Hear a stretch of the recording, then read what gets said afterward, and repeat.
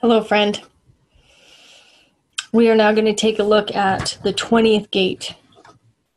So this gate is called the Gate of Now, and it is about contemplation. So again, here we are. It's in the throat center. Oh, my arrow kind of pointed a little too high. So it's here in the 20th. 20th gate is down here. So it's the voice of I am now, or I know I am myself doing now. I have this gate. It's a very interesting trait or gate to have in your body graph. Of course, I'm a little biased because I have it. So the possibility, it can connect to gate 10, which is all about the behavior of self, and that creates the channel of awareness. It connects to the 34 down in, so here's the 10 here. So go 20, 10, or I can go 20 down to the 34, and that is the channel of charisma, and that happens to be how it's defined in my body graph. And then the 2057, so the channel of the brainwave. So all of this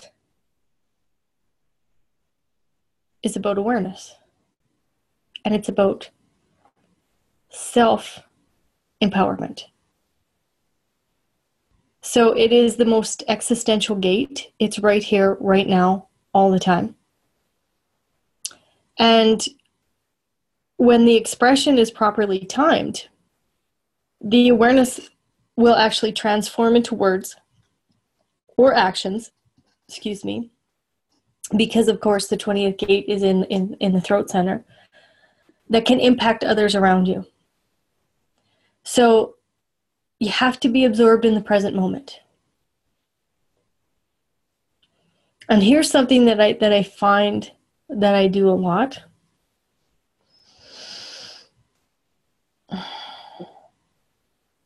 When I actually bridge somebody's split with this gate,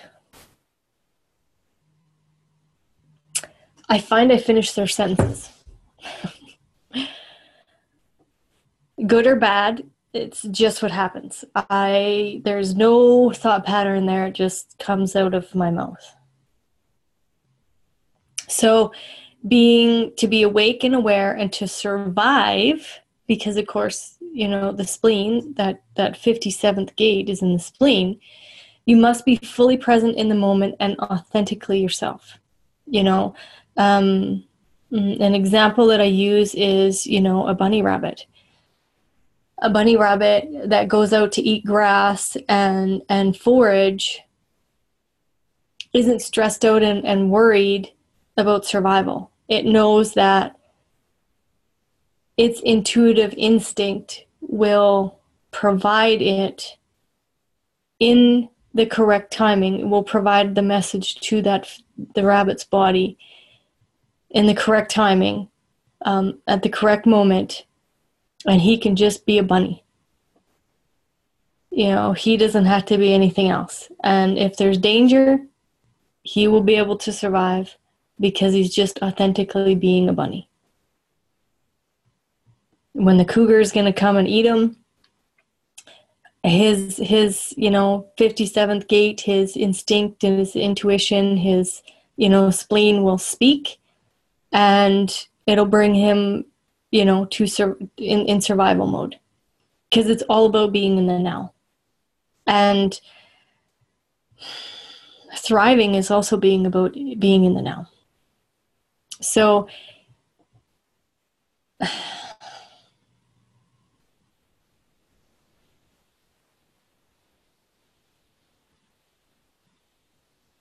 you can't figure this out by your head, okay?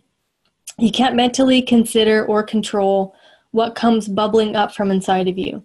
So what you say or what you do is suddenly there for everyone to witness, including you.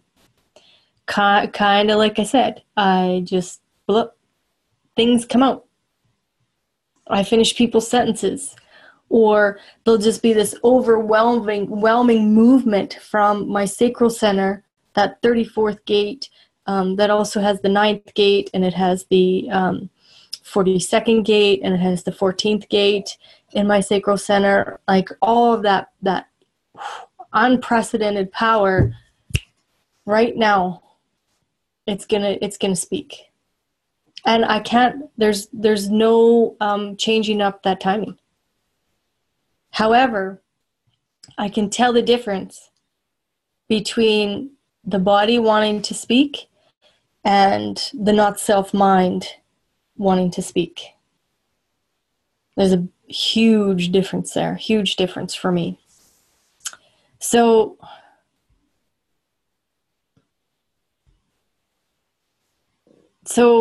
you get to see when you're not looking, and you get to hear when you're not listening. Of course, when you're in the now, no matter who you are, and if you don't have this defined, it's a wisdom that you're gaining. But if you do have it defined, it's just an innate ability that you have. I laugh because my husband says this to me all the time, like, how did you hear that? You know, he'll be having a conversation with somebody across the shop, or, you know, they'll be standing like way far away from me and I can hear it. When I was a manager at a branch of a financial institution, I could be in my office and hear conversations. And most of the time, my staff had no idea that I was hearing those conversations. And I could also hear, like when the staff were helping clients, and if I needed to come support whatever the transaction was, I would already be coming out of my office and walking up there to do that. And the employee hadn't even indicated that they need me yet. So really it's about, seeing what you're not looking at and hearing what you're actually not, trying to listen for. But when you're in the now and you're present and you have this gate, that all happens all the time. So what I love about the contemplation piece of this 20th gate is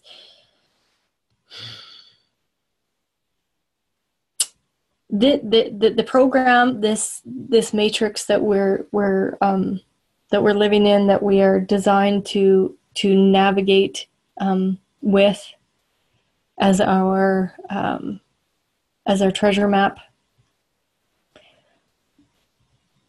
There's underlying principles that lie here. There's underlying laws that take place in the universe. There is a law about gravity. Gravity's a law. And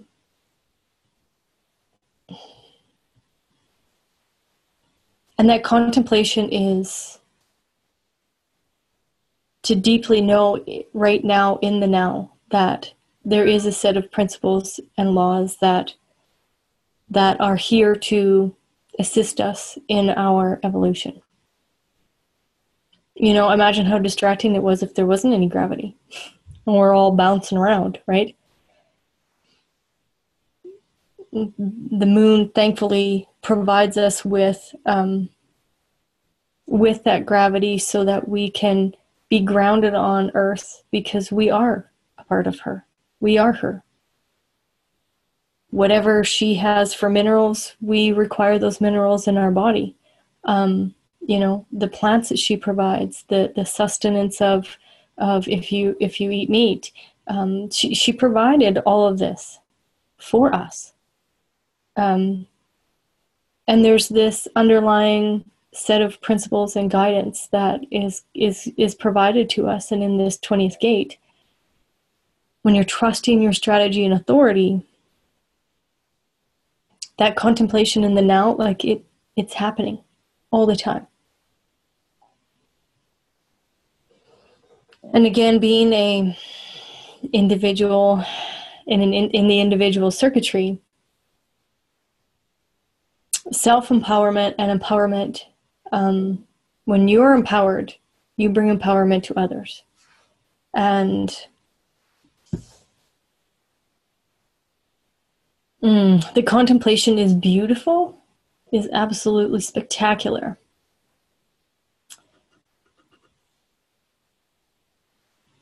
And there's no, and again, you can't figure it out mentally, right? There's no mental thought process about this.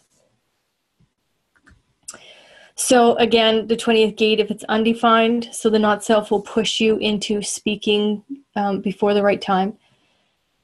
If the throat's undefined, this gate is undefined, that the throat is, the not self is always trying to get attention. A mutation is about timing. Again, as we walk around the mandala and we hear this over and over and over, individual circuitry is a pulse. There's a pulse on and a pulse off. And if you're pushing the timing, what you'll notice is that you're not in the now. So pushing the timing is a mental dissatisfaction, right? Because the mind wants to just make so much noise. It wants to be noisy.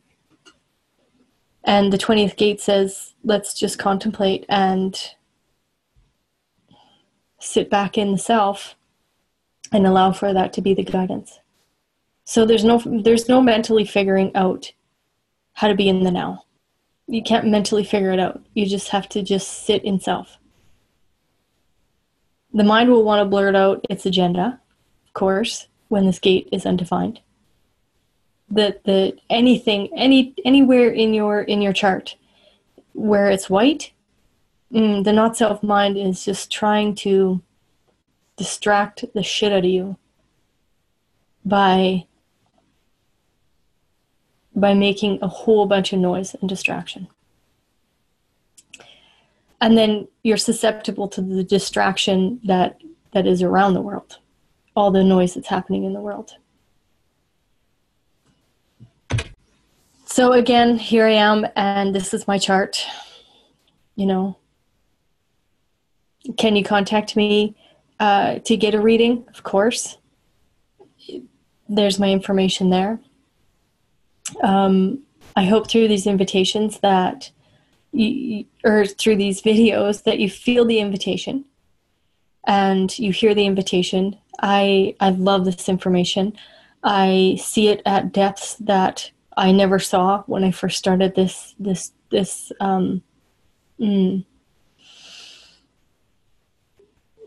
I don't even want to say journey with it, but for lack of a better word, it feels like home.